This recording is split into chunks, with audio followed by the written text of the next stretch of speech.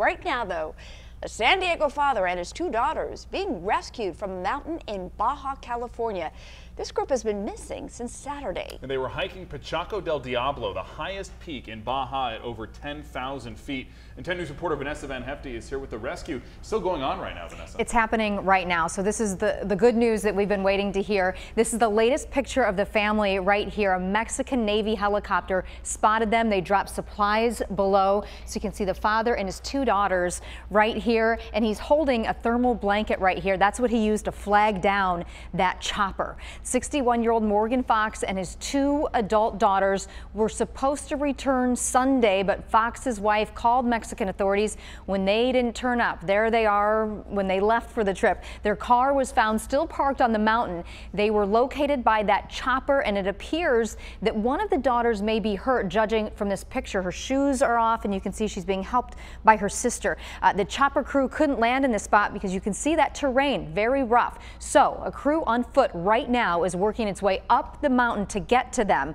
And we pulled some video from YouTube just to show you what they're dealing with here. The terrain rugged. It's Devil's Peak, up to 10,000 feet high. It is Baja's highest peak. It is very challenging and extremely dangerous. It's about a 12-hour hike. And according to Fox's wife, she told me earlier today, this is a hike that they have made many, many times. We spoke with a cousin within the last hour about this rescue.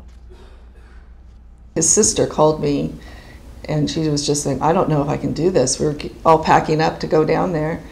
And she goes, I'm going to lose it.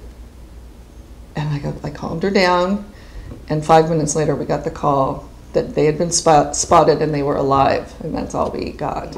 And we still haven't heard exactly where they are. So you had to be just elated. Elated.